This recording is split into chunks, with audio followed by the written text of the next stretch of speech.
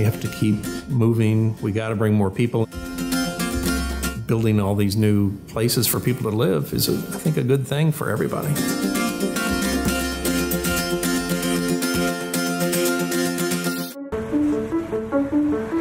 My family came down from Chicago in 1936, and when they moved into the house on the southeast corner of 61st and Primrose, they were asked why they wanted to move out into the sticks, because everything ended at about 62nd Street, or what is now Broad Ripple Avenue.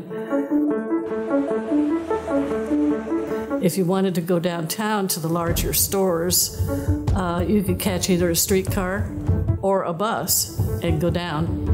So you had the advantage of the amenities of downtown via bus and streetcar, but you also had the advantages of living in what was essentially kind of a small town with its own grade school, own high school, own fire station, own movie theater, own library. So it was self-sufficient in that, but was part of the larger city. I found a picture when the water company changed hands, because they owned the canal. So they had all the history of the canal and all the old photographs of the canal, building it, and all the blueprints. And one of these things I got was an aerial photograph of Broad Ripple, and it shows Broad Ripple Avenue, all the core of the canal, the river. And you can see there are many houses, big houses on Broad Ripple Avenue, around Carrollton and Guilford, without houses in the backyard.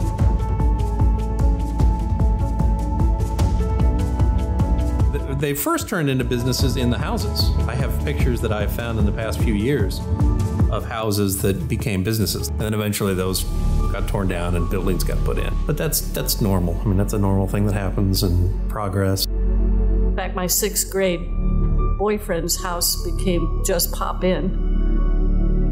That broke my heart. People did live here, and as it began to expand after the annexation, the bungalows began to move south, but the city began to move north. It began to revive when shops began to open in the older houses north of the canal. Gift shops, that sort of thing. And that's what brought it back. And then, of course, later, restaurants began to pop up. And then the bar scene began.